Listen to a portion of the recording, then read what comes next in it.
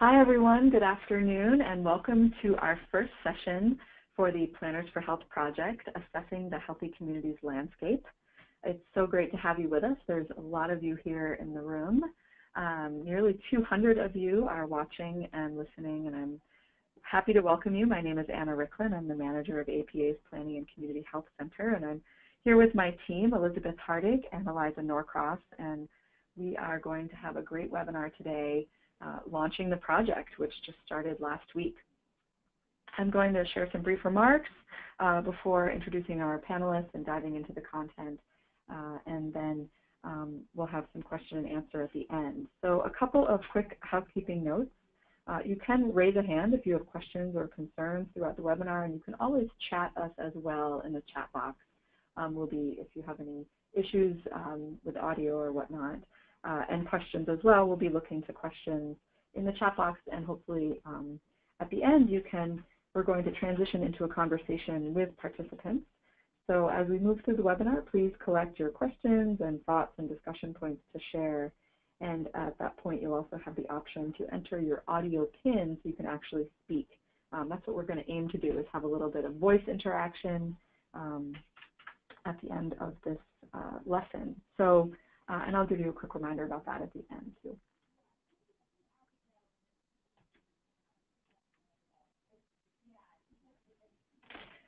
So a little bit of context about the overall Plan for Health project and Planners for Health. We are operating the project through the Planning and Community Health Center. It's a great resource for lots of information about planning and public health. Our website is there at the bottom, so I encourage you to look at that and share it. We've been working on planning and public health issues at APA for quite a while. The Planning and Community Health Center was founded in 2008 along with two other centers of research and learning at APA, but we've been working on this for since 2000. So it's really exciting to be able to advance this project advance our efforts around planning and public health with Plan for Health and now with Planners for Health. We really think it's a smart investment. Planning is the overarching umbrella for all of the fields and all of the ways that we live our lives, and we see planning as a convening profession for all of the topics that are very important to people, and public health is at the core of that, and improving public health is one of the, in our code of ethics for planning, and is one of the reasons that planning was founded, which I'll get to in a moment. So we think this is a wonderful way to broaden the work and engage more people in the work. Some of you may know these two characters. Frederick Law Olmsted and Jane Addams were living and working at the end of the 19th and early 20th centuries. Frederick Law Olmsted is a famous landscape architect, but he was also, a little known fact, he was also the country's first Surgeon General during the Civil War. And Jane Addams, of course, is a social reformer and urban planner who embodied the social advocacy roots of the planning profession through her work with the Hull House in Chicago. She was a tireless advocate for the needs of women, children, immigrants, the poor, and public health. And together with the concepts of landscape architecture, where Frederick Law Olmsted's aim was to have people be able to get out in nature and enjoy fresh air and get away from overcrowding, and the same kind of goals that Jane Addams aspired to with health and equity. We consider these folks to be the founders of planning and public health in our country to some extent, and looking to them as the core of bringing together these two fields, which then diverged somewhat in the 20th century. And so now in the 21st century, we're bringing them back together and looking back to these health and equity aims as we're looking to advance the Plan for Health and Planners for Health project. Now, some of you have worked on Plan for Health, and we welcome you back as people involved in Planners for Health. Plan for Health over the past couple of years was APA's first major investment in the planning and public health connection with place-based capacity building work. We had 35 coalitions made up of planning and public health professionals supporting work across the country. And in our second cohort of Plan for Health, our coalitions are wrapping up now. Our first cohort wrapped up last spring. So with the 28 chapters that are now involved in Planners for Health, we want to advance even more and build the capacity at the chapter level to incorporate health into planning work. Our projects can benefit from some of Plan for Health's lessons learned, and we have a few of our key takeaways that we're thinking about as we've been shaping the Planners for Health project. One is a story of empowerment, with public health professionals realizing that they could have a say in how cities are created, planners making the connection between health and safety, things like sidewalk width as a factor in reducing obesity. And there's an opportunity to strengthen and increase community engagement for both professions. And the movement, the overall movement of bringing these fields back together. We know that planners bring a unique understanding to the broader Healthy Communities movement and can help demonstrate return on investment and engage a range of stakeholders. Like I said, the planners are the conveners. As we look to build our case for investing in healthy communities. We've also seen potential impact. The power of policy systems and environment changes, those upstream interventions to improve population health, and the broad reach of professional organizations and associations. So we see APA and our partner, the American Public Health Association, as really important because of our national reach through our chapters and our affiliates. So we'll be talking about these lessons learned throughout each of our webinars that we'll be offering through Planners for Health, and look to build upon those and look to have you share even more of your lessons learned as we progress. So now I'd like to turn it over, before we dive into our place-based example of exactly what I just talked about, I'd like to turn it over to our two colleagues from the Prevention Institute, which is a nonprofit organization building a movement to transform communities that support health, equity, and safety by bolstering the conditions and factors that foster resilience and well-being. We've worked with Rachel Bennett and Sandra Vera to design the Planners4Health Curriculum, and we're excited to have them present with us today. Rachel works collaboratively with partners on research, policy advocacy, and technical assistance related to healthy, equitable community development and health and health policies. She has a dual master's in planning and public health from the University of California in Los Angeles and an undergraduate degree in psychology from the University of California, Davis. She's committed to promoting social justice through the framework of public health. And Sandra Vera is a graduate of the University of San Francisco with a master's in public administration and policy with an undergraduate degree in political science from California State University. And she works to promote safety and healthy communities through projects focused on improving the built environment, increasing equitable opportunities for physical activity and play, which I love that part of it, and increasing capacity across communities in the area of primary prevention. So with that, I will turn it over to Rachel and Sandra and passing you the tools to do so.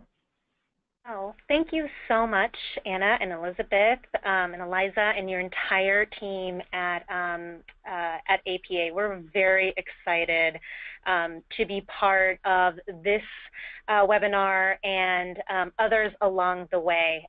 What you just shared and the history that you gave us an overview of is incredibly valuable and important to us as individuals and as an organization. Prevention Institute for the past 2 decades has been exploring and addressing the factors that shape people's health in the first place. And everything that you mentioned really speaks to us. It's what we've learned, it's what we've heard, it's what we've experienced as important opportunities to support communities and to support people in being healthier. So, you know, efforts from many health agencies to improve health have focused on changing individual behavior through education and awareness, but our focus, like those of many of our partners and many of those on this webinar and this call, is focused on influencing the broader environments and systems that shape people's behavior and choices to be healthy. So we're excited to bring this thread in this conversation and in others. What we've come to understand from data, both quantitative and qualitative, is that our environment, those places and spaces where people live, work, and play, as many of you already have heard and really are aligned with, shapes our health. often much more than our genetics or our access to medical care do. So this image that we're showing now really helps to kind of clarify, what we have learned over the last 2 decades, and what the field has really come to learn and to embrace in some ways, around why a focus on changing behaviors and really changing the environment in which people make behaviors is important. It's overwhelmingly the factor that influences health. So this plays out as inequities in health and safety outcomes, such that we see large differences in life expectancy within communities that are just a few miles away from each other. So many of you might be familiar with this type of media platform communications. This one is an example from the California Endowment that really kind of brought the data to light.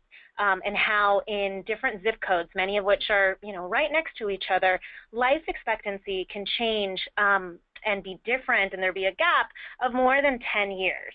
And so why is that the case? I think what we want to do and explore in this conversation are ways in which planning and public health can work to address the root causes of these inequities and come together to figure out ways to address them in a way that's comprehensive and that is supportive of the communities that we are working with. Another way that we think about this and that we talk about this with partners is that decisions that you are making in your day-to-day work, decisions that are made in the land use system or on transportation work or on zoning or community design, those decisions and investments made in those fields, they influence not just our sort of population level exposure to toxins and pollution, but they also really influence the degree to which health promoting resources are available to community residents. So these are things like how much access people have to clean air and whether it is easier or more difficult to drive versus walking, biking, or taking public transit. Our decisions and investments influence why some neighborhoods have parks, for example, and others don't, or why in some places we see more fast food outlets than grocery stores. It also influences things like who can access loans to buy homes or start businesses in communities. And what we've seen really at a global level, from the World Health Organization playing a leadership role and the Centers for Disease Control and Prevention, as well as national organizations like APA and the American Public Health Association, is that there are a number of factors that influence people's likelihood of being healthy and safe. They sort of are collectively referred to as the determinants of health. And the World Health Organization has really pointed out that structural drivers are a key determinant of health. And we mention this because this is some of what we're going to be speaking about pushing back against through the decisions and investments we make. What I mean by that, and by structural drivers, is really forces like the distribution of power, of resources, of money and opportunity, even things like medical services and access to health care. These directly influence people's health. And one way that they do that is by shaping the conditions of the communities where people are born, where they grow up, where they live and learn and work every day. So those of us who work on community conditions, planners and public health folks and our many, many allies and colleagues, it gives us the opportunity in our day-to-day work, in our decisions, in our investments as a field to push back against some of those forces that we know can erode people's health in inequitable ways, and really strengthen those conditions to support health at the local level, at the regional level, state level, national, and even globally. And the way that we have come to think about this as our field has evolved is really that policies and practices in our field of planning and transportation and so on, they have in many ways limited entire communities from being healthy. And that we who work on community conditions, we can now re-engineer our policies and our practices, really the way we do our work, to create opportunities for health for all communities. So we're going to spend the next 6 months really as a learning community talking about that.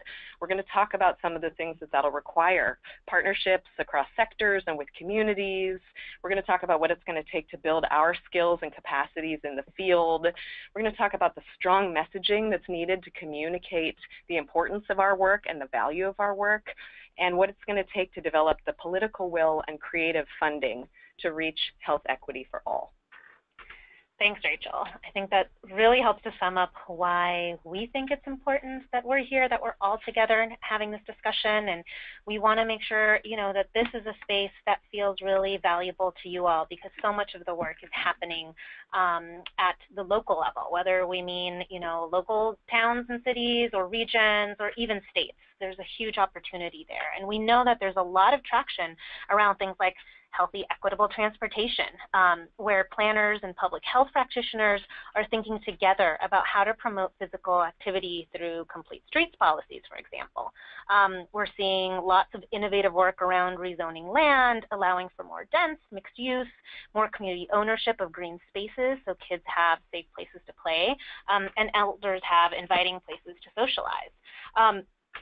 One thing that really came up for me in thinking about the work that many of you are involved with are just the various threads and opportunities that are coming up in cities and in communities that experience their own arc of opportunity and challenge over time, and how really it's important to align those local, regional, state priorities with the strategies and the tools and frameworks that will feel most important. So I wanted to bring up the example that has come up from Wichita, Kansas, which, like many cities across the country, is seeing an aging of their community, and also seeing on the sort of social side that a significant number of grandparents who provide regular care for their grandchildren, sometimes because they are babysitting and taking care of kids and teens while parents are at work, and in some cases while many are actually raising their grandchildren.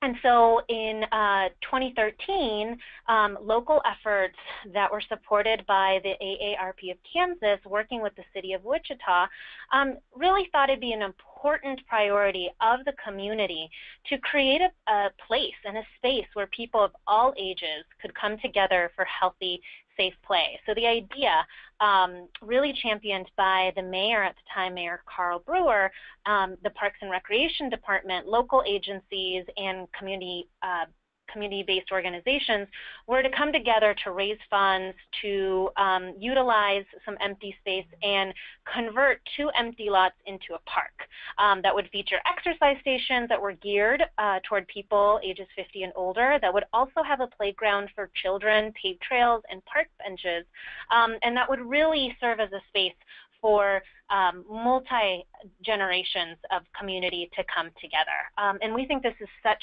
a great example of the work that is already happening and the work that many of you are wanting to be involved with to bring this intersection of public health and planning to light. So today we're focusing on assessing the healthy communities landscape. This is a core component of both your Planners for Health project and the practice of healthy planning more broadly speaking. So we wanted to tee up some questions and considerations for you to keep in mind, things that we'll revisit through this 6-month series. So some of the topics that we'll be covering are on the screen. You see that there's a breadth and a depth there, and we're very much looking forward to bringing in your own experience and insight into each one of these topics, and to really underscore that they are aligned in so many ways. So while they're framed as topics, they clearly work along with each other, and we'll bring that thread throughout. So in thinking about the healthy community landscape, asking questions of your teams and of your groups around, why are things the way they are, who needs to be involved in changing conditions, what's in it for them as well as what's in it for me, are incredibly important. So there's a lot of opportunities out there, and it will require partnerships with those outside of your own planning world and even the public health world. And we're all in it together to figure out ways to bring those partnerships to light. So with those big questions in mind, we've covered a lot. We're now going to hear from two people working at this intersection of planning and public health who have addressed these questions in different ways in their work. So following their presentations, we'll come back together for a discussion and begin to digest this a little bit more. So I have the pleasure at this moment of introducing Carla Blackmar, who is a project manager for the Public Health Alliance of Southern California. The Alliance is a collaborative of local health departments in Southern California whose members collectively have statutory responsibility for the health of 60% of California's residents. To give you all a sense of what that means in an area as large, not only as California, but Southern California, that covers about 20 million people. So we're really thankful that Carla took some time to be here today and to learn about her recent work that has focused on developing clear guidance on how to maximize the health co-benefits of investments and plans ranging from statewide grants and regional planning to local active transportation projects. So Carla, thank you so much for being here, and we're really excited to learn more about your work. And following Carla's presentation, we're also going to hear from Laura Deerenfield, who's joining us from Austin, Texas, where she serves as the Active Transportation and Street Design Division Manager for the City of Austin's Transportation Department. Laura is also a leader of the Plan4Health Coalition in Austin and is going to be sharing more about her Plan4Health work. Laura brings 15 years of experience in transportation planning, public policy, and community-based nonprofit organization leadership. And she and her team at the city have been working on a number of different things around healthy, equitable transportation, like pedestrian safety, bike network connectivity, and transit improvements. They've also ushered in dozens of new community-based events and classes that have been encouraging Austin residents to walk, bike, and ride transit. So we're so excited to hear about both Carla and Laura's work, and then we'll bring it back for the whole group to have a discussion. Thank you guys so much. This is Carla Blackmar. Can everyone hear me? Yes. Thanks, Carla. Great. Hi, so thank you for the opportunity, and I'm so excited that APA has taken on this effort. This is a wonderful project that you guys are working on. So I'm here today representing, I think, what is a slightly different type of organizational beast from some that you may have worked for before or worked with. And again, I work for the Public Health Alliance of Southern California, which is an organization of public health departments. And our model is actually based off of a similar type of an organization that exists in the Bay Area called Bar-High, that's been around actually for a substantial length of time, I think since the late 90s. Our organization began in 2012 in response to funding that came from the Centers for Disease Control that really focused on upstream chronic disease prevention through policy, systems, and environmental change. And as our health departments began working on projects that were intended to really change the way our communities are structured, health departments began to realize that some of these projects were far outside the purview of just our individual city health departments or county health departments, and actually required some degree of regional collaboration. So as an example, if you think about a expansion of a of a freight corridor, that is something that often crosses multiple counties. We have two very important ports of entry ports in our region, and moving goods between them and the distribution warehouses typically crosses at least 3 different county lines. And so making significant impacts on large-scale planning decisions required our health departments to begin to band together and to think about how we could collaboratively address population health. Our Public Health Alliance vision that we developed when we formed in 2012 is that all Southern California communities are healthy, vibrant, and sustainable places to live, work, and play. And while we know that some of our communities may be getting close to realizing that vision, we're bringing up the same graphic from the California Endowment, are aware that there are tremendous disparities between our communities.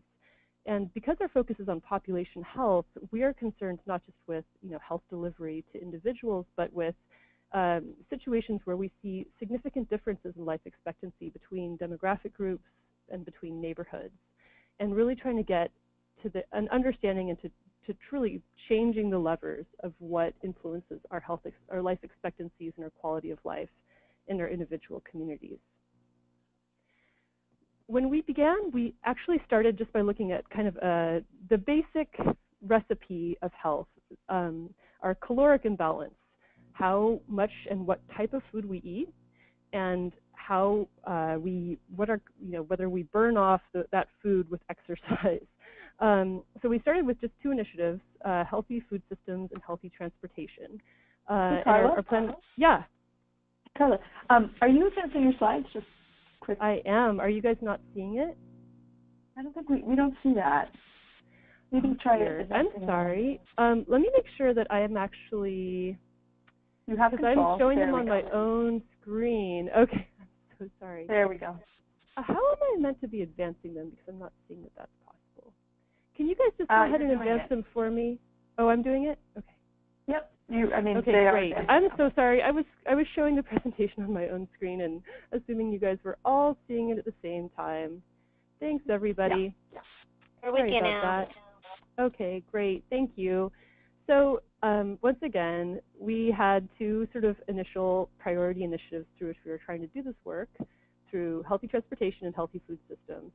And they were supported by kind of getting to this question of assessing your landscape of health and planning by a data initiative that was really designed to develop metrics through which we could understand both what the current state of affairs was in terms of health and planning and the built environment, and also to develop targets and goals for where we thought that should go. And as we've gone along over the past 4 years, we've added in, I would say, two kind of cross-cutting lenses on our work. One is equity, really beginning to realize that unless we are thinking about how our funding and our systems are disproportionately assisting some and making others disadvantaged, that we will not be able to realize our goals of broader population health, and to really try to be conscientious in how we're addressing and thinking about funding prioritization and equity in all of our work. And the other that we've taken on is climate change, in recognition of the fact that it is a growing threat and presents tremendous challenges to population health. And also in recognition of the fact that many of the strategies that are most effective in terms of delivering changes in terms of our population health can also benefit our efforts to reduce and prevent climate change and prepare for the effects of it as it begins to unfold. An example of one of these co-benefit areas that we feel transects equity, health, communication, transportation is promoting active transportation strategies. And this slide, I think, enumerates why it's such an important area of research for us. The co-benefits of active transportation are really substantial, and this is based on a study that comes from the Bay Area, where they assumed that rather than meeting the greenhouse gas reduction targets for 2050 through using electric cars or other means, that those greenhouse gas reduction targets were met through active transportation alone, envisioning a very substantial increase in the amount of time the population on average spent walking and biking. And the population health benefits from that are tremendous, including a 13% reduction in cardiovascular disease, a 13% reduction in diabetes, a 5% reduction in breast cancer and colon cancers, 7% reduction in depression, and a 9% reduction in dementia. And projected out across an entire population, these types of disease reductions are unprecedented, and I think really kind of stand to demonstrate that if we were to be very ambitious in realizing our active transportation goals, that we could simultaneously address many of the challenges that we have in our contemporary societies. At the same time, we know that this isn't as simple as it seems. With our current sort of auto-focused infrastructure, active transportation is often dangerous and unappealing. Many people don't have the resources to do it safely.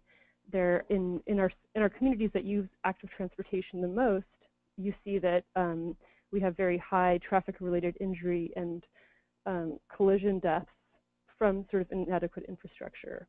And so if we're really to begin to realize this vision of active transportation as a solution, we need to get upstream and start thinking about the many different ways in which our decisions impact people's decision and ability to use active transportation safely. Just to illustrate this, we've done some work about what influences mode choice.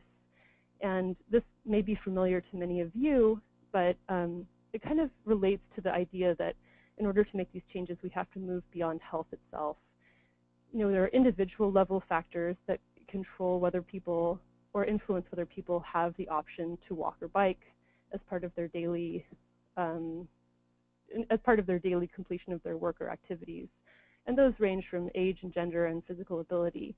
But there are other levels that are far outside of the power of the individual to change, including how safe their communities are, what their perception of safety is in their communities, whether or not the temperature and the climate is comfortable for engaging in physical activity, whether there are actually close destinations that can be accessed through active transportation.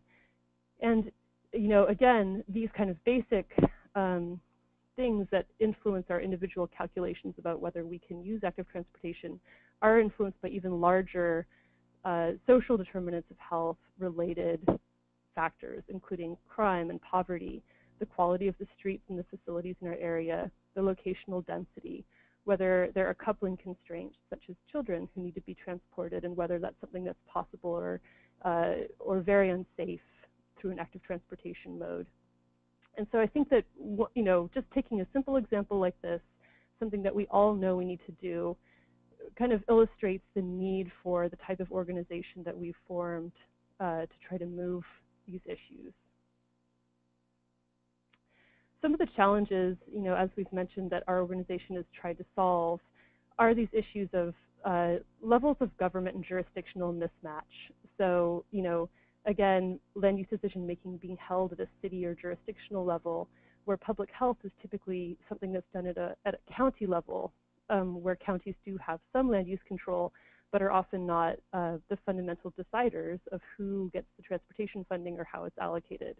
We also see what we call the wrong pocket syndrome, where the externalities that are created by our transportation system, so, you know, the construction of additional auto-based infrastructure, is not borne by the agencies doing that construction, and is instead borne, for example, by our health delivery system. So trying to connect the dots between basically what makes us sick and the people who are paying for it. And then other kind of, in some ways, simpler challenges that we've been trying to address include the lack of common language across health and planning, and the lack of granular metrics that help us understand what the current landscape of health and planning is in our communities. To begin to address these challenges, the basic kind of organizational structure our organization has created is a monthly working group that consists of our core public health department membership, and these are staff who typically work very closely on policy, systems, and environmental change work. And they get on a call monthly in conjunction with some of our very important decision makers and the folks who are actually holding some of our purse strings in terms of how our programs are designed and where we put our funding priorities. And those folks include folks from our county transportation commissions and councils of government, folks from our regional metropolitan planning organizations that do our regional transportation plans, some of our state agencies, including Caltrans, our California Transportation Agency, and the Office of Planning Research, which is our local planning, our statewide planning arm, as well as some of our very valuable nonprofit partners, such as the Francis School National Partnership and Prevention Institute. So we have both transportation, non-government organizations, and health non-government organizations. And we all get together once a month because we cover a very large geography. We typically do most of our work remotely. And we really begin to think about how various programs and structures can support the best health outcomes, and really kind of trying to move the dial on the many different factors that we know influence people's ability to make the healthy choice the easy choice. So, and one of, I think, the most important things as we've begun to do this work is to try to understand a little bit like what Rachel was talking about, the social determinants of health, and to really begin to measure those and to think about, you know, what are the factors that are leading to this type of, you know, tremendous disparity in life expectancy between nearby zip codes, and what are the things that on the ground we can do to really start moving that dial. So we've made it, I think, one of our primary ambitions as an organization to really bring the data. We noticed at the early days of involving health and planning that there was a tendency of public health to say, well, health should be at the table, but often a failure to specify what exactly we were looking for and what we thought would make the biggest difference. And so we began by thinking about what we call the social determinants of health, which is abbreviated here in the center of the circle. And again, those are the sort of factors that influence our decisions based on the places where we live, work, and play. And so they include things such as the neighborhood and built environment, economic stability, education, social and community context, and health and healthcare. Based on that, we've actually created a statewide index that goes down to a census tract level and uses publicly available data to help us understand what the factors are within people's neighborhoods that influence their health, and also help us prioritize which areas may need the most assistance if we're going to be prioritizing our funding. And so we've based this off of our understanding of what the primary drivers are of health. One of the most significant drivers of health, as we understand it, is economic resources. People's, whether people are living in poverty, factors related to sort of their housing availability, cost, and quality, their ability to access a car, and their ability to have sort of like basically this solid income and a solid economic foundation. Building on top of that, we add other areas including social resources, which includes factors like linguistic isolation, educational opportunities, people's access to health and health care, environmental hazards, and complete neighborhoods. And again, using all this publicly available data, we've created an index with various weights that is, again, projected out statewide and is designed to help us understand which areas may have the greatest opportunity to improve their health through changing these various levers of the social determinants. This is a screenshot of how our map works, and it's linked here, so if you get the slides afterwards, I encourage you to come and peruse our tool. This is not something that typically exists at a national level at this time, but it is certainly something that your planning department, your city, your county could take on as a similar type of project. There are some similar projects out there, including the Virginia Health Opportunity Index that you may want to look at.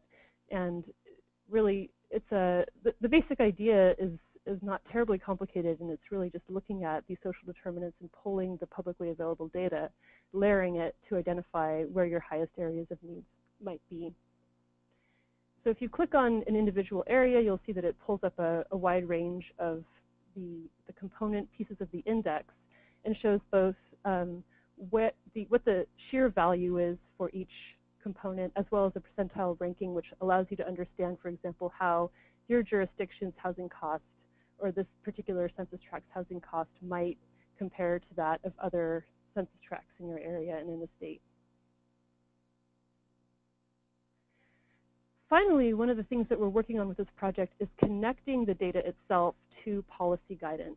And so, for example, using that high housing cost component of our tool, we're in the process of actually building out a guide that talks about what the indicator measures and then how it's connected to health. And then finally, and I wasn't able to screenshot this and put it in there, but what local jurisdictions can do about it. So I think that our hope is that if public health is very clear about what the components are that lead to sort of people being able to live healthy, productive lives, that we'll really be able to move it at a local level and see, for example, an increased focus on the provision of affordable housing, which is a substantial crisis here in our Southern California communities.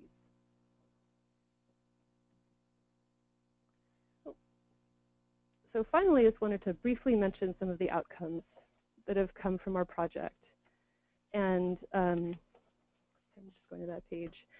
So I think that, this is a constant work in progress, but through sort of some of this effort, we have been able to make some substantial accomplishments, including really identifying some shared best practices for health departments when they're doing built environment work. And that includes things like many of our health departments give out mini grants to our partner jurisdictions, our cities and county agencies for things like active transportation planning, helping people understand how to structure that type of grant.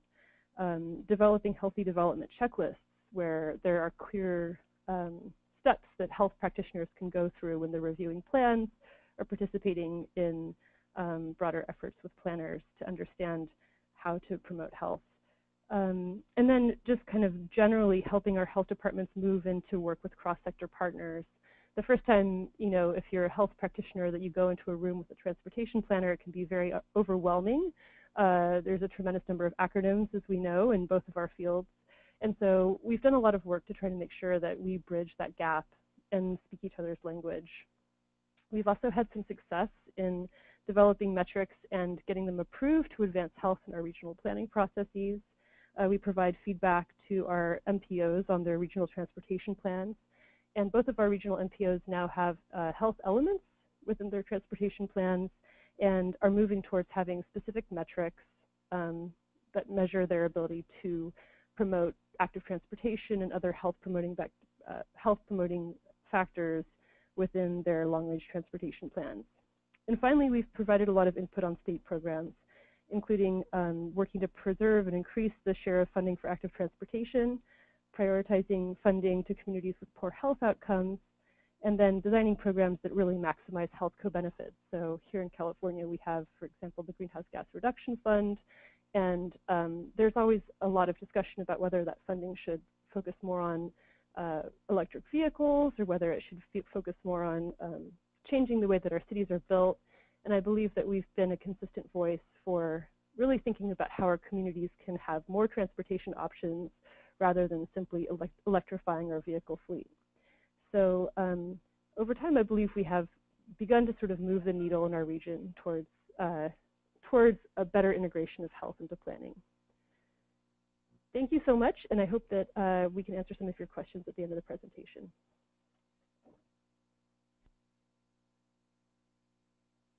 And then I'm not totally sure how to turn this over, but I'm going to give it a shot.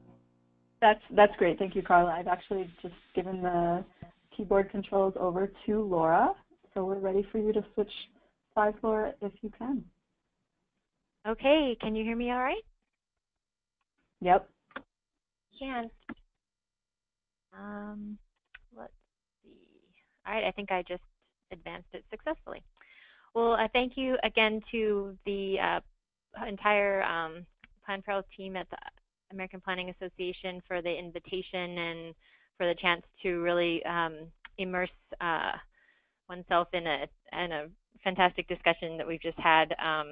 I'm very much in the transportation realm, sort of building projects, and so it's really nice to be reminded of why we're building this infrastructure and utilizing all of the really incredible tools as Carla just shared with us. I think what we were asked to do on this webinar is to provide some real experience from Austin on how we built a coalition of planners and public health professionals and transportation engineers and community stakeholders to advance best practice in healthy eating and active living as one of the funded cohorts in cohort 1 for the Planners4Health initiative. So I would love to take you all through our experience, share how our coalition was put together and what we did with the resources provided from the American Planning Association, and then some of our lessons learned and sustainability strategies that are really coming to life in big ways, even from conversations today we've had with our partners in the Office of Sustainability. So with that, I'll just share a little bit about what it is we took on as the Planners4Health Austin Coalition. The principal partners in this effort were the City of Austin's Office of Sustainability, and they led a district food planning effort. This is based on best practice in food planning from cities like Vancouver, Canada, Edmonton, and other cities in the U.S. Northwest, and really looking at how to identify the whole entire life cycle of the food system, how it is produced, how it is brought into the community, distributed, accessed by people, consumed, and then the whole waste and recovery cycle. And then my team at the Austin Transportation Department initiated a first in the state of Texas, we believe, transportation options program called Smart Trips. And some folks on the call may be familiar with successful Smart Trips programs throughout the U.S., notably in Portland, Oregon, Chicago, and other cities. Austin is a very sprawled city, over 300 square miles, and we were working in a particular area in the north, sort of north central part of the city, one of the two most disparate areas in terms of health outcomes, and one that had a lot of transit use and walking as well, not as much biking, but an area that we really wanted to encourage more active transportation through this program. So our main goals were to increase physical activity through the Smart Trips program, and then improve access to nutritious food through this neighborhood food systems planning program. And all of this was really led by our city's comprehensive plan called Imagine Austin, that called for increasing local food production, decreasing food insecurity, and then supporting an affordable and healthy community by providing a safe transportation network which integrates physical activity into daily life. So moving on to the next slide. Hopefully that works. Oops, went one too far. So this diagram attempts to explain sort of how we all worked together under the Plan4Health grant. We really were committed to pursuing both a food, healthy eating strategy as well as an active living strategy. So my team on the left side, the red boxes, we were the ones pursuing this transportation options program, and then Edwin Marty, my colleague in the Office of Sustainability here at the City of Austin, his team was pursuing this district food-based planning effort. So we essentially engaged in sort of a three-part or a four-part strategy in slightly different ways. The food systems effort was really a planning effort, and the active transportation side was really a programmatic effort. But we really didn't know what we were doing, to be honest, on the programmatic side. This is the first time we've ever attempted to do a transportation options program. So we started out with some intense planning around how we would actually do this Smart Trips program, and on the food side, they were looking more deeply into the food system in this particular part of Austin. Once we kind of had a handle on how we were going to do things, then we engaged in some pretty intense community outreach, and in some of the lessons learned, I'll share more. But this was probably the hallmark of our work in the community. The outreach was extremely intense, and it really demanded a lot of us in building relationships and sustaining those throughout the program. And we were successful and less successful in, depending on some of the aspects of the program. So there's a lot to share in how to sort of build and sustain relationships from a city role. So, I think for the folks on the call that represent city governments, probably doesn't come as any surprise to you that it can be very difficult to be sort of agile and nimble with the community, be responsive, and be as present as you need to really build those relationships. Often, in my experience anyway, community-based nonprofits can be extremely good partners in really extending the resources of the city into the community in ways that the city just is not well equipped to do. And that certainly was something we learned through our process. But the community outreach strategies that we used involved just a whole lot of community engagement at existing events, tabling at certain cultural festivals and other gatherings, neighborhood association meetings and the like, as well as standing up our own engagement programs around walking, biking, and transit, and encouraging existing groups to take advantage of those programs. On the food side, in terms of our community outreach strategies, it was actually really a successful partnership with the University of Texas's public policy school, the LBJ school.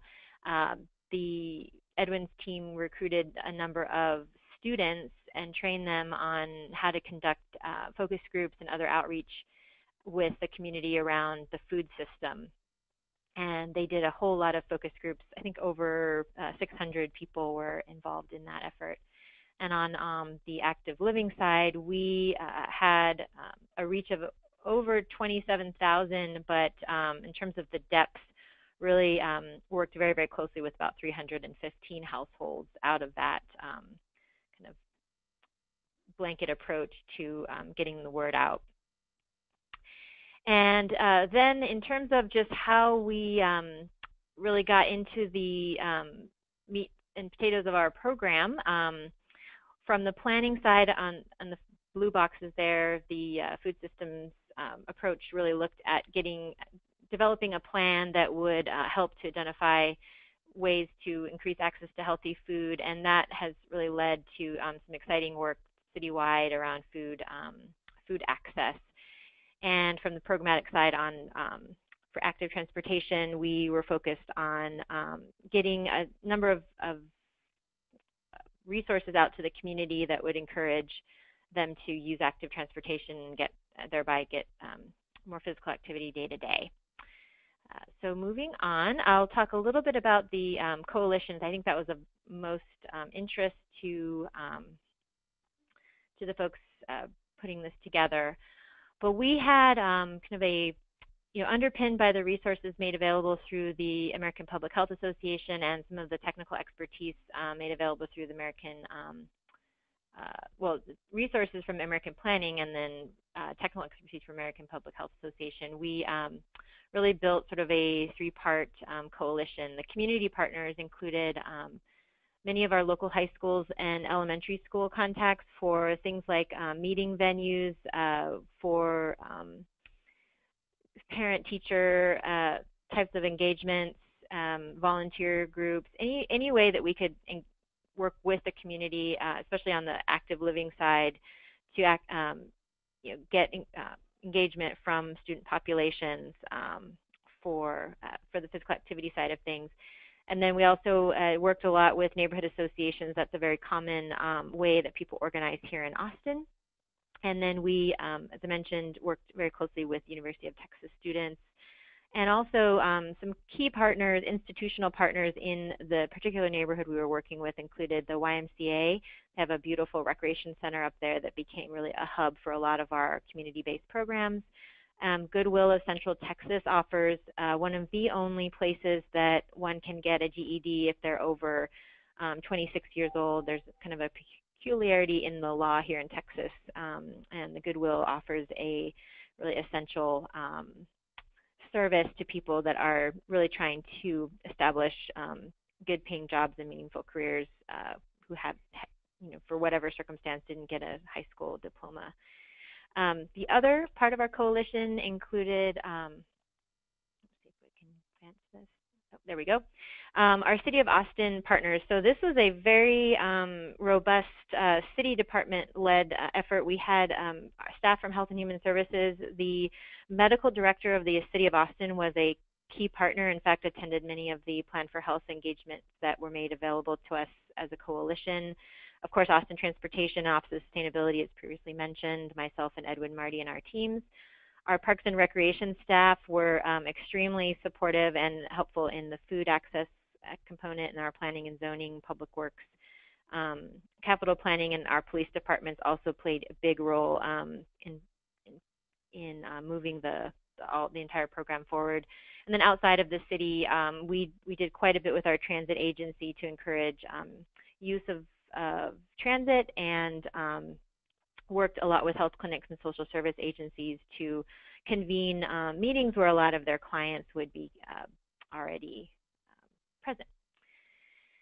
I'm going to move along, talk a little bit more about the Smart Trip side of things. This is really nearest and dearest to my heart because this was the work that my team did, but we really created a fully bilingual transportation options program that created very customized maps and walks and mobility guides and safety brochures, really focused on active modes, and those were distributed to 315 households. We had over 5,000 pieces of literature or safety devices, lights, pedometers, things like that, that were delivered to households.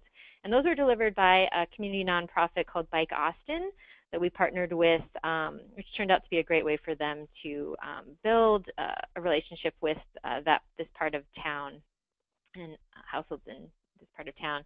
As to our overall outcomes, we experienced a 2.2%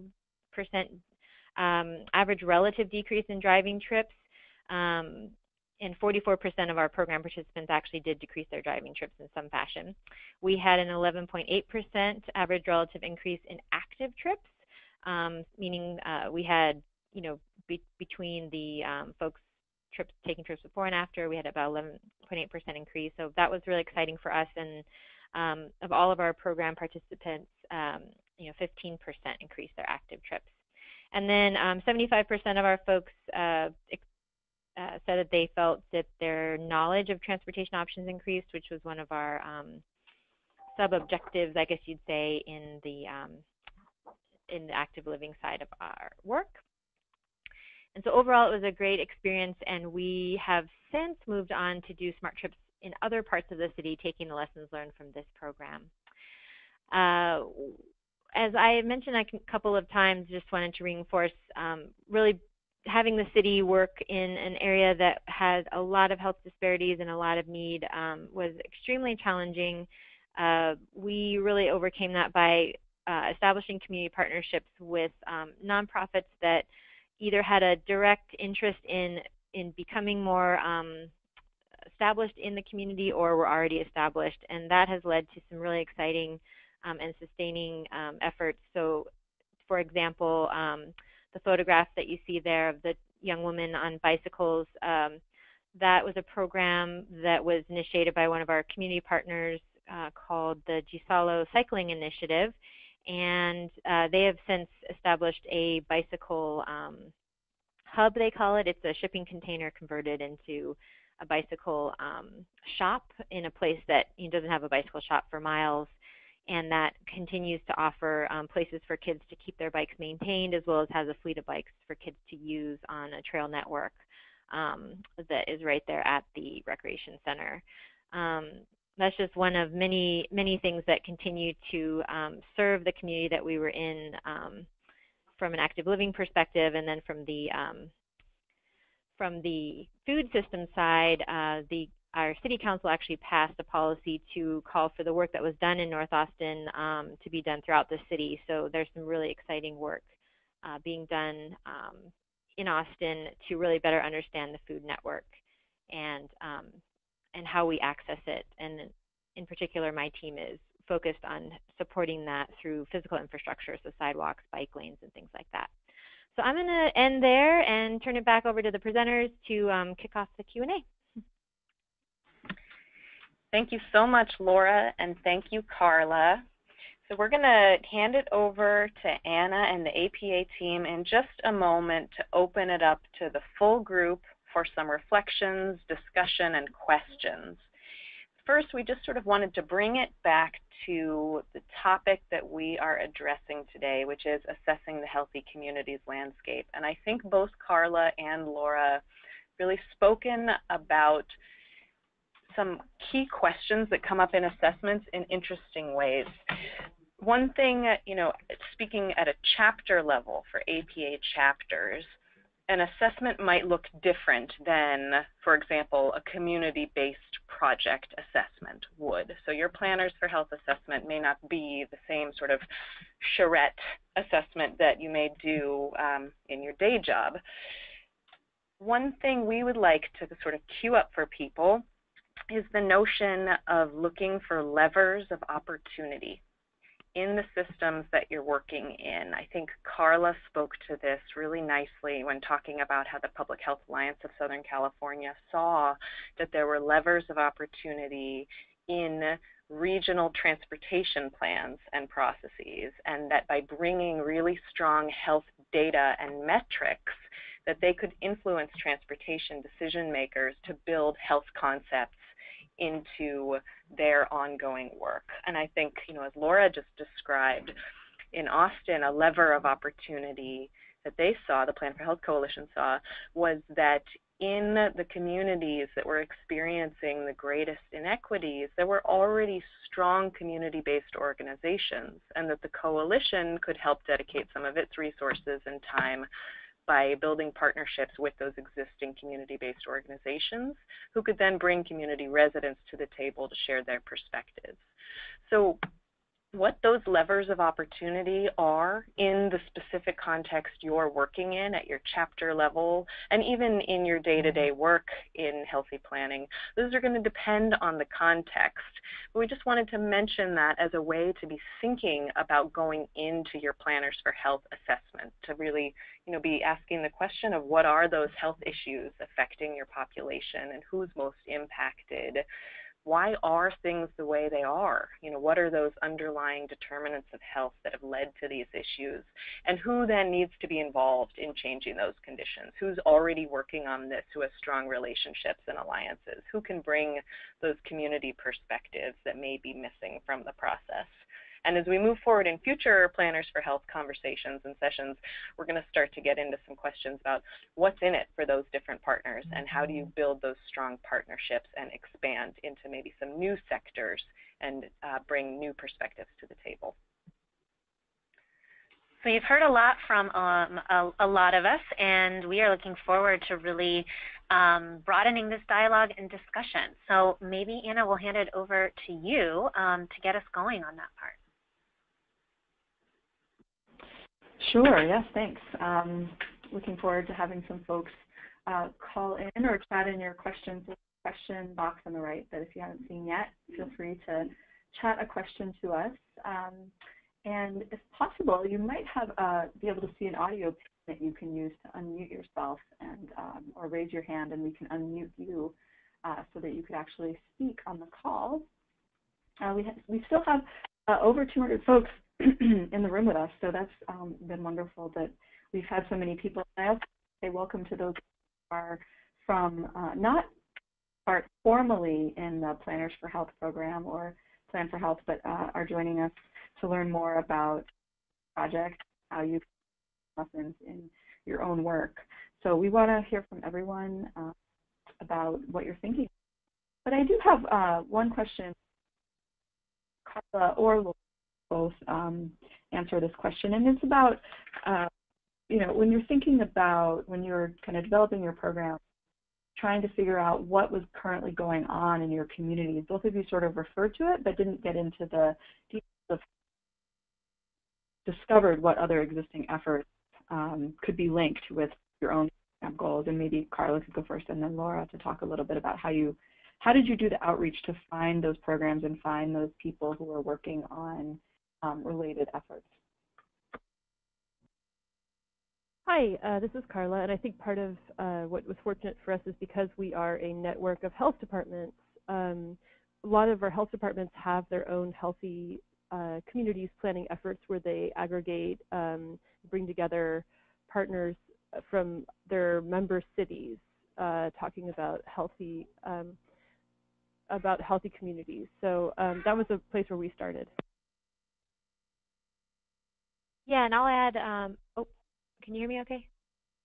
Yes, I think so. Okay. Yeah, we really benefited. I think this is a testament to how APA and APHA sought to kind of pool resources and leverage the power of professionals in public health and planning.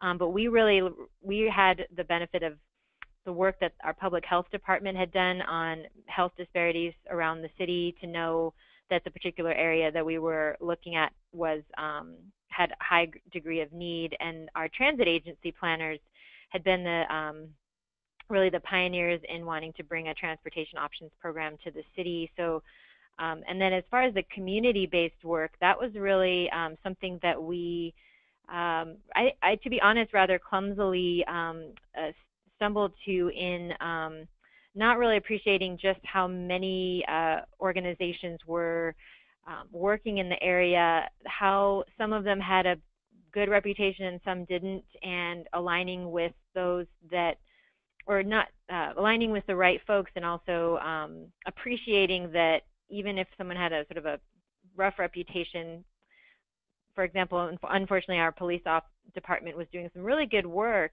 funded by the Department of Justice, but it was, it's hard work to do, and they had some community relations issues to navigate, and so we had to really learn that a bit the hard way, and really throw ourselves into some intense community building to help to establish our kind of where this coalition could fit within the mix of folks that were already there, and just appreciating that there was great work going on, and not to step on those toes, but to be supportive of what was already going on, and appreciate that our public health professionals and transit planners had led us to the right place.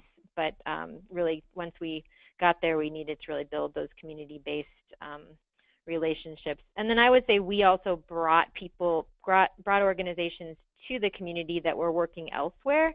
In our world, we deal a lot with the bicycle and pedestrian advocacy community, and those folks really didn't have a foothold quite yet in North Austin. And so through this Plan for Health effort, we were able to bring those organizations to North Austin, and they remain very active in those areas today, which I think is part of a successful sustainability strategy, and getting community-based nonprofits the resources they need to really continue to do their mission-driven work.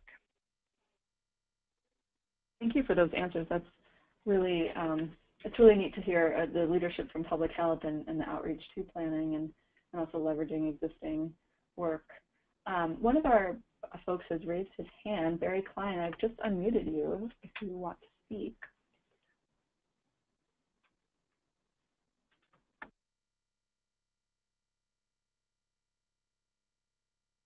Barry?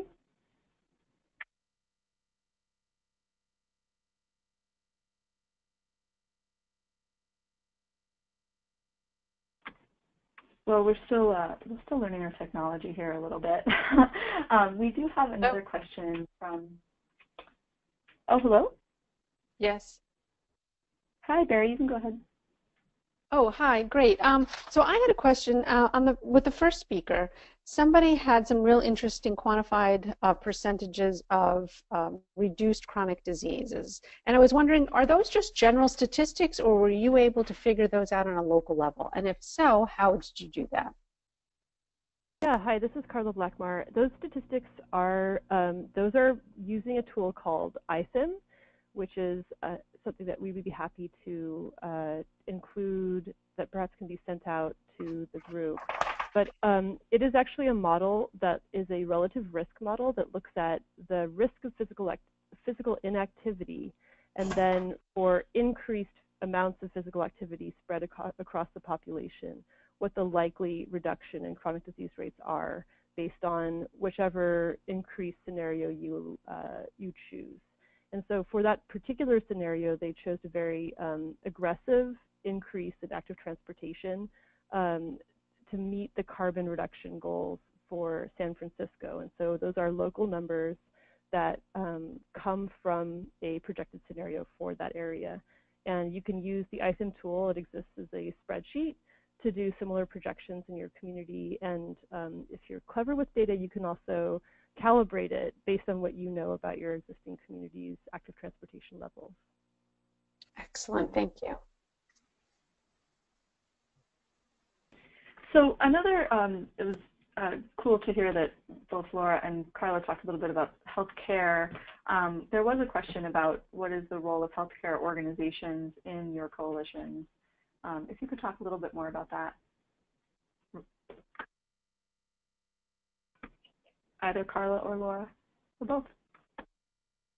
This is Carla. I'll start just briefly, and I'll say that one of the things that we're very interested in moving towards is working with our hospitals and our community healthcare foundations to connect an existing source of funding that they have called community benefit dollars that comes from their required IRS reporting if they're a nonprofit hospital, to to really start to connect that funding, which is meant to improve community health, to some of the types of built environment projects that we're interested in promoting, into things like active transportation promotion. And so we're increasingly partnering with some of our organizations of healthcare systems and hospitals to begin to talk about how to make that funding really work for prevention. And I would say that that's the primary way in which we are currently working with healthcare delivery. Yeah, could you repeat the question? Did I get it right that you're looking for how we're working with healthcare delivery organizations? Yeah, how exactly? Yep. And are they part of your coalition, or are you working with them in some other way? Yeah, I can speak mostly to our work in active transportation, not so much into the food systems part of it, but from an active transportation side, we have been focused on through our Vision Zero program, working with our healthcare providers on hospital utilization data and other data sources to really better understand both folks that are being cited for traffic violations and involved in crashes, and the victims as well. So that's really where the interface is with our team from a traffic safety perspective, and it's seeming to point to a much richer understanding of traffic safety from a public health perspective. That didn't necessarily grow out of our Plan4Health coalition. Well, actually, I take that back. It actually did in that, through the Plan4Health work that we did, the relationships with the Austin Public Health Department, as well as all of their community, the coalition of partners that they've assembled, really helped us to know who to go to once our Vision Zero efforts got underway. And for folks who might not be aware, that's really looking at traffic safety from a public health perspective and figuring out how to eventually eliminate serious injury and fatal traffic-related crashes over in our case, we're hoping to do that over a 10-year period. And this is Rachel Bennett from Prevention Institute. I wanted to underscore that healthcare systems and hospitals and providers can and should see themselves as a part of these efforts, particularly when we're talking about changing community conditions like land use or transportation or food systems. They influence these conditions in many ways. Oftentimes hospitals and health systems, they're major landowners or developers. They are employers in the community, they're service providers certainly, but they're also trip generators in transportation speak. So many people come and go from healthcare facilities. They also procure supplies and foods, and they make investments in the community in the form of community benefits investments if they're a nonprofit, hospital, or healthcare system. So I think a great place to start if you're not already working with healthcare partners is to reach out to community benefit departments or other folks who are already working on community health and prevention side of things and see what they're interested in and what they might be able to bring to the table. Thank you. Thank you all for that. We had another participant raise her hand, Helen Burdock. I've unmuted you so you can speak. Can you hear me okay? Yes. Yes? Oh, great, thank you. So I'm a planner that works in a rural county in New York State that is second to last in the health rankings according to the Robert Wood Johnson Foundation. So we're starting to work with a coalition of partners to address trying to move that needle, so to speak. We're second to last only to the Bronx, but we are in a very rural area. So I guess I have sort of two questions. Number one is we've gone through the coalition building process and we're now in the process of sort of identifying the low-hanging fruit of what we can actually do to make a difference in our health statistics. And it seems kind of overwhelming. So the second webinar may be helpful when you discuss metrics, but I just have a general question of how do you figure out where to start and where to focus your efforts initially. And then the second part of my question is just anecdotally, without the data to back it up, we identified transportation really as an issue and the low-hanging fruit. But we were focusing on access to care and not necessarily active transportation. And I just wanted to know based on your experience, any of the things that you did transportation related in an urban area like Austin, Texas, is that transferable to a rural area that really has no public transportation, network, not a lot of sidewalks, that kind of thing? Does that make sense? Yeah, and congratulations on the tough work of building the coalition. I mean, just knowing you have all willing partners coming to the table is not ever to be underestimated. I would just offer that you've identified the problem you want to solve, and if it is access to care, I would say where we found the most success is looking at really best practice around the country and then trying to translate it for Austin, and that would be where I'd say to start. So it might not be an active transportation solution. It might be some kind of paratransit or some other, what have rural communities done well. I actually come from the Hawaiian Islands originally, and I know rural health access is a huge issue. In fact, there's associations devoted to it. So I'd be happy to put you in touch with some of my former colleagues if they can be of help in some of the strategies that they embraced. But I would just say there's got to be someone who's figured out something that's working well, and to comb your networks to find that, and then figure out how you would apply that using your coalition's resources. And perhaps that seems too basic, but it's really trying to build on what others have learned and focusing on the problem you have at hand. Great.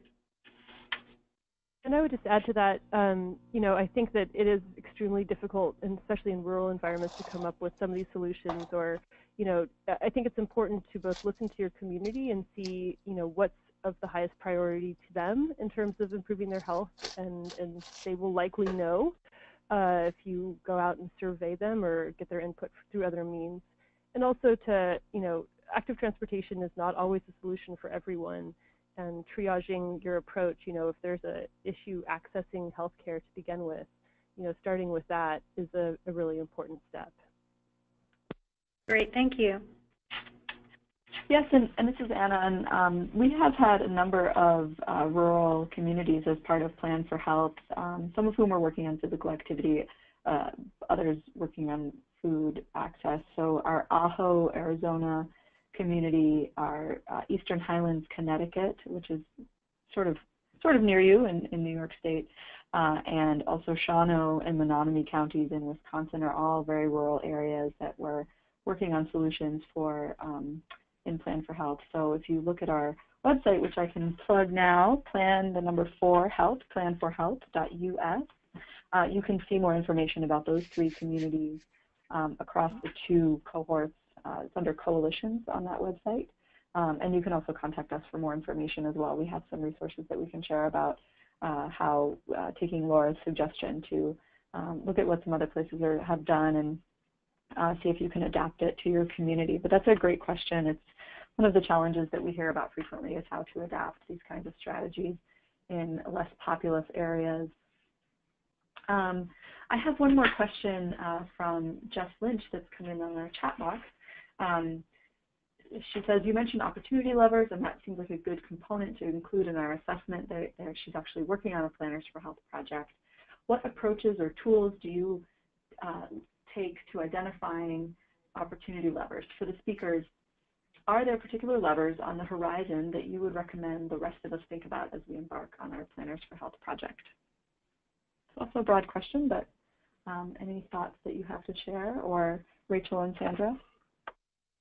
Yeah, great question. Thank you, Jess. So I think what we would add here, this is Sandra from Prevention Institute, is that there is just, I think, a treasure trove of different types of resources and frameworks and tools that can really help you think about the needs and opportunities within, the sort of range or communities that you're working with. I know for Prevention Institute, because we really think that the sort of community determinants of health, safety, transportation, parks and open space, food that's sold and promoted in neighborhoods, access to education, et cetera, are where you can both push back against these broader structural drivers and still have an impact at a population level or community level, that tools and frameworks that identify levers, as you mentioned there, are incredibly important. So one that we've helped to develop and disseminate is one called Thrive, which is Tool for Health, Resilience, and Vulnerable Environments. I'll be happy to send that out to this entire group, that really sort of identifies those community conditions and determinants and can help you think about how to prioritize that in the context that you're working with. And there's a bit of like an assessment and prioritization that can go along with it, and that might be helpful for your group to consider. So we'll send that out and then just kind of continue to think about some of those tools and frameworks, because I think you're totally right about seizing the policy and the levers and those platforms that are really ripe in your community.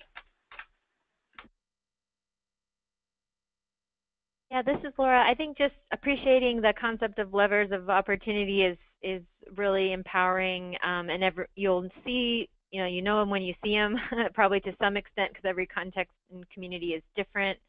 But I just, off the top of my head, just thought about sort of funding and understanding how you pull those levers. So, for example, in my role at the city, just understanding the procurement process, understanding the budget process, the seasonal aspect of budgeting, the influencers that you need to leverage or access to resource the actions that you're identifying would be probably one way to think about using levers of opportunity from a resourcing or funding perspective, and appreciating that it might take time, but that if you understand the system, how to pull the levers, you can hopefully expect to see those that funding come forward in some fashion. I think, and then from a policy perspective, I can just, in watching my colleagues at the Office of Sustainability really successfully pilot district-based food planning,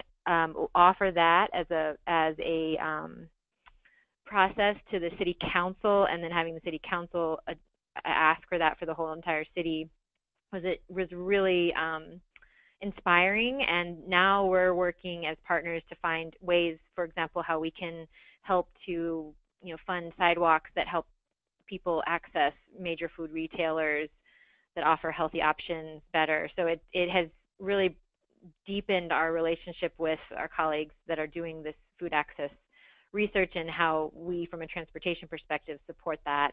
And then I think the levers opportunity that the community offers in articulating their needs is another one to really better understand and figure out how to pace yourself so you don't burn out, but hear those needs and then translate that into programs or policies or plans that start to move forward towards solutions. And that can always be tricky because there's such amazing amounts of need, and you can't pull all those levers at once, but being selective and strategic about what you do take on and do it well and then move to the next is, I guess, just can be a tried and true approach. So.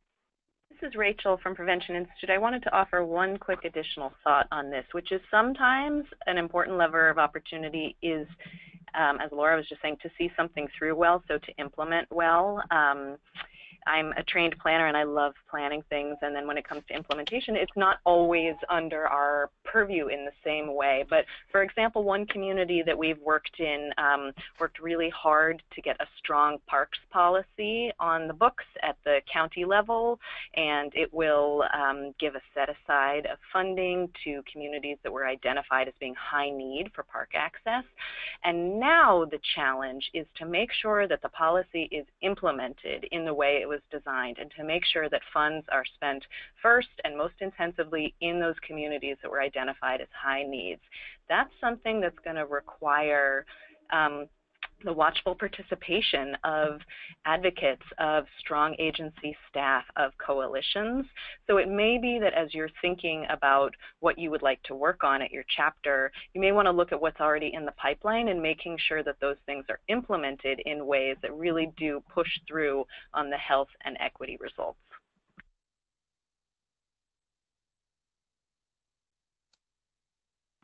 That's great. Thank you so much for the in-depth answers to that. And actually following up on Laura's question, Laura's comments about looking at assets in neighborhoods, and particularly on the food system side, I noticed that you had a mapping element. That's a very planning activity to sort of map some of the assets in neighborhoods. Could you just talk briefly about what that was to create maps of neighborhood assets?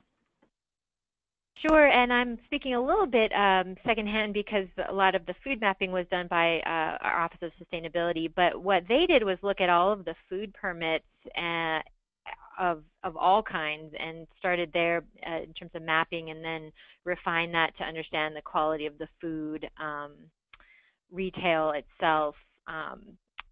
And then as a complementary effort, we provided, complementary effort, we provided like sidewalk layers in GIS so that you could see from an accessibility standpoint for walking the ways that those food retailers were the paths of travel, I guess you'd say. And then we added transit service and bicycle facilities. And that is work that we're still trying to do at a citywide level to better understand physically, the infrastructure and where food retail is.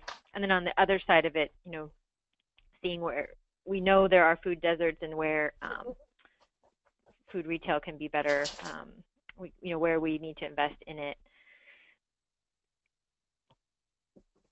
And then in terms of mapping as a planning activity, we also did quite a bit of that on the active transportation side, just more for the purposes of showing people what routes they did have, and then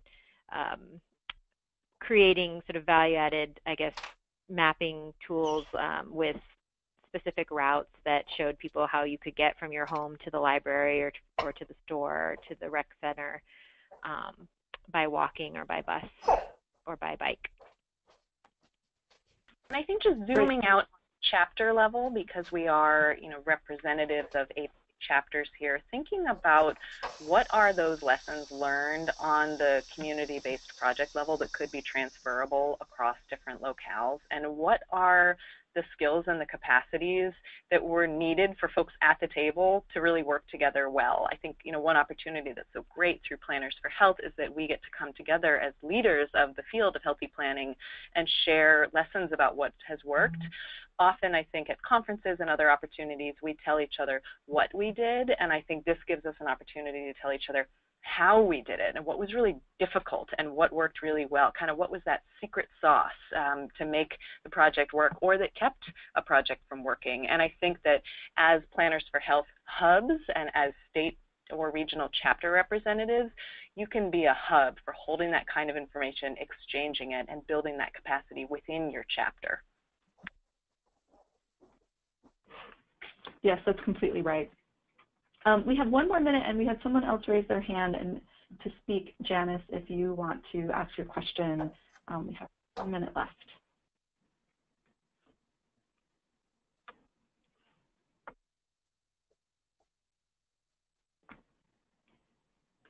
Maybe Janice is not there anymore. I am here. Hello? Oh, good. There you are. Hi. Yeah, I was just wondering if we would have access to the slides. Oh, yes, of course. So that's actually a great wrap-up question. We will be sharing all of this information, and we did record the webinar as well, so we'll have an audio-visual recording of the webinar available for everyone. I'm going to say thanks for joining us, and fabulous to have so many folks on the line today and hearing about Planners for Health and our work. Thank you to Sandra and Rachel for facilitating this, and Ms. Carla and for sharing your expertise and lessons learned from the field from California and Texas, respectively. wonderful to hear about how it's actually working. So please join us again next month for our webinar, and we will talk to you again soon. Bye, everyone. Thank you, everyone. Thank you. Bye.